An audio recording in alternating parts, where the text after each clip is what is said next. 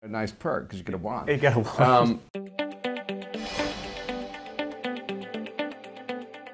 You had a special wand made. That must be a great kind of rite of passage for any actor doing a Potter movie. Yeah, it's the big drum roll moment and it happened to me actually when we were, because I got cast in the film and then we came to New York to audition other actors who were up for the film, and in the audition they said, you know, Ed, just, you know, choose a wand.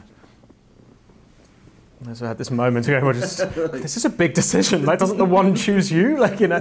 But then I just had a prop one for that bit, but I watched all these other actors come in and be offered the same thing, and watching like really grown-up people sort of have that moment of what I get to. You know, it was literally, you suddenly saw the 10-year-old in everyone, and it was.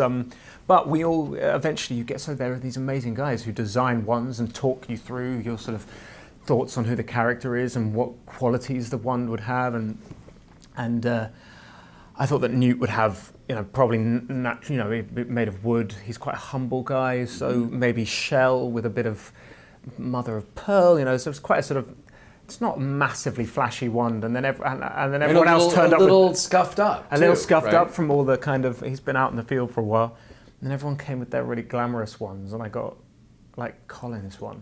So cool. Yeah, but you must have loved it. It's such a reflection of him. Well, exactly, but then I got a bit jealous. Those were all kind of bedazzled ones. Right, it's like you love your car until you see somebody else in the car. What about the handle?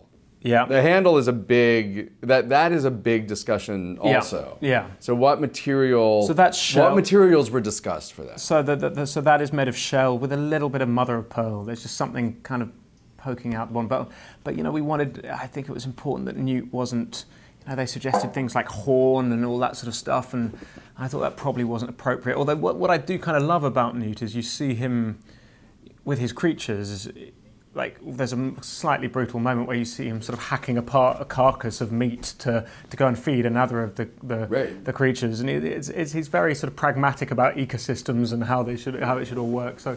But no, so I mean, I love his wand. It's it travels with me. It's just back there. Really? No, it's actually not. It's in the hotel. But I do actually embarrassingly take my wand with me. You travel with it everywhere? Genuinely travel with my wand.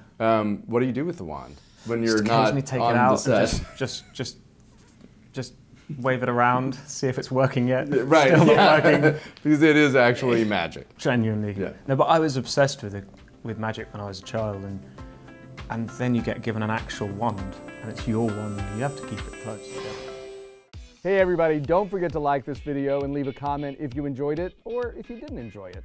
And for more of the Jess Cagle interview, click on the subscribe button down here.